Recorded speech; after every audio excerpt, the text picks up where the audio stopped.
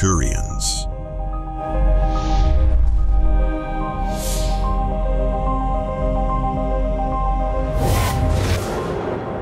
The Arcturians are a race of mature beings who have dedicated themselves to service to others, as they are fundamentally devoted to assisting humanity in its passage through the ascension process. They are spiritually advanced beings whose vibration is higher than that of humans, and who are therefore able to interact more easily with humans. Arcturians are aware of the fact that humanity is ascending and are eager for humanity to join them in the higher dimensions and higher octaves. They are joyful, good-natured, open-minded, and tolerant of others, as well as warm, personable, and charismatic. The Arcturians are described as being tall, with faces and bodies that have a very elongated appearance. They often wear black spacesuits and are sometimes depicted in artwork as blue or green. Their eyes are said to be large and of an intense, brilliant, orangish color.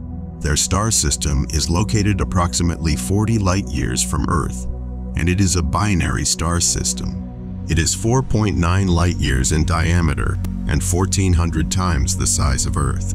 Arcturians have a number of etheric and astral bodies, and each of these bodies has its own vibrational frequency, which is influenced by the vibration of the being inhabiting it. It is in this way that Arcturians are capable of directly affecting humankind's vibrational frequency and of aiding that frequency in its ascension. When interacting with the human species, the Arcturians often appear as male or female humanoids, but some also appear as golden naked entities, merging with the ceiling or the floor, while others appear as beings of radiant light. Although Arcturians are capable of directly interacting with humans in the astral plane, they also communicate with humans telepathically and in dreams. And naturally, they also communicate through visions. The Arcturians are believed to have been born on Earth. Their ancestors came from a blue star system called Izar. Their home planet, Arcturus, was colonized by an advanced race known as the Tall Whites, or Tall Ones, a group that had migrated from the Sirius star system.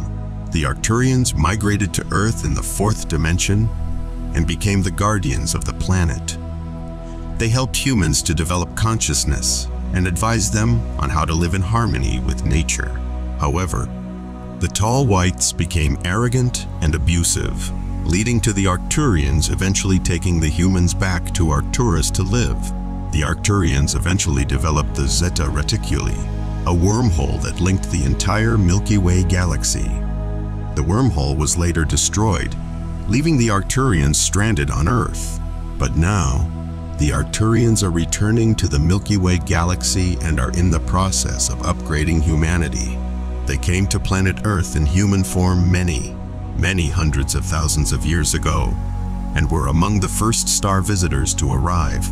Their spaceships have come to Earth many times before in human form, and they continue to come to Earth on frequent visits. Their spaceship Athena, the most advanced of all Arcturian starships, is made up of 88 crystalline chambers, each the size of a small airplane hangar, and is commanded by Lord Adama, Supreme Arcturian Commander. It was dispatched to protect Earth from negative extraterrestrial threats. Athena is also equipped with powerful particle beam and photon torpedo weapons. It has been stationed in the Earth's ionosphere. Their spaceship is a shining beacon of Arcturian love and light. It is the finest ship ever constructed by the Arcturian Council to help humanity in its efforts to raise the vibration of Mother Earth. They have always believed in their idea of the evolution of humanity. The Arcturians believe that an individual incarnated on Earth or on another planet has the potential to evolve and become a great individual, and that an individual's soul or consciousness is a star, and that star is a human being, and as such, they wanted to share that potential with the Earth. Therefore, the Arcturians helped create mankind. They created to love, and they created science. And if you have wisdom and love and science, and you understand this, you create a human being and that human being becomes a star. The Arcturians are genetically similar to you. You may look at them as space humans, and they have been guiding humanity for thousands of years. Now, the Arcturians are coming back to Earth, intent on upgrading humanity, and humanity is ready for it. We love you dearly. We are here with you. We are your family of light. Aho. This is a message to humanity from Aurora Ray, Ambassador of the Galactic Federation.